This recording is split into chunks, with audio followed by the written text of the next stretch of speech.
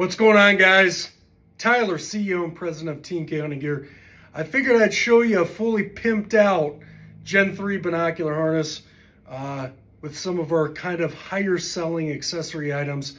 Of course, I don't have a hydration scout pack on, but you can take this back harness off and connect one of those in. We've got bear sprays, we've got thermocells, we've got 3 rifle round carriers.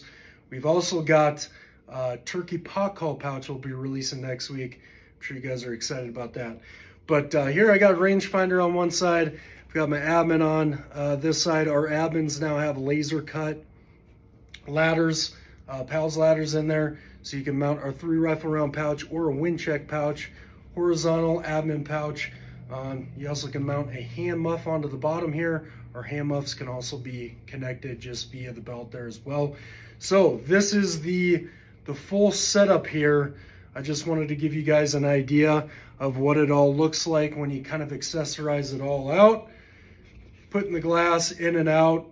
I would say that the foam in there has been a huge upgrade as far as the rigidity of it and just the ease of access of getting that glass in and out. So there she is. There's the Gen 3. Figured I would show you a video with kind of some more bells and whistles on it. Of course, you can run this streamline with just a rangefinder pouch. Maybe you want to add some more pouches. Maybe you want to get all freaking crazy cuckoo, put a hand muff on there, hydration pouch, all this different shit, you can do it. So it's completely up to you, all user preference. And as you can tell, we don't have anything hanging on the straps, anything like that.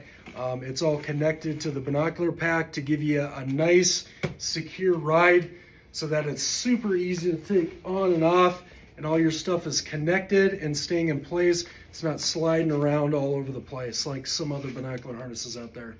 So there you go. Orders for the Gen 3 will be open until this Sunday. After this Sunday, they will close down. So go get you one.